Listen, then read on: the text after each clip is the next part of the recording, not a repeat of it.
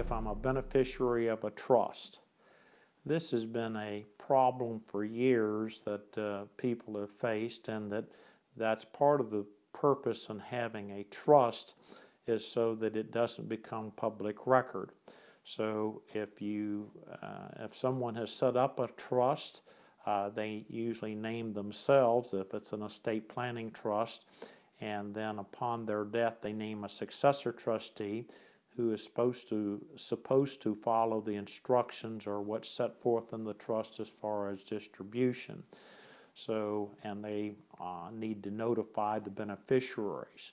If the trustee fails to do that and doesn't notify you that you're a beneficiary, it's very difficult for you to get a copy of the trust, and that you're not entitled to it, and you don't know whether or not you're a beneficiary, so you don't want to spend a bunch of money on attorney's fees to see about trying to find out whether you're a beneficiary.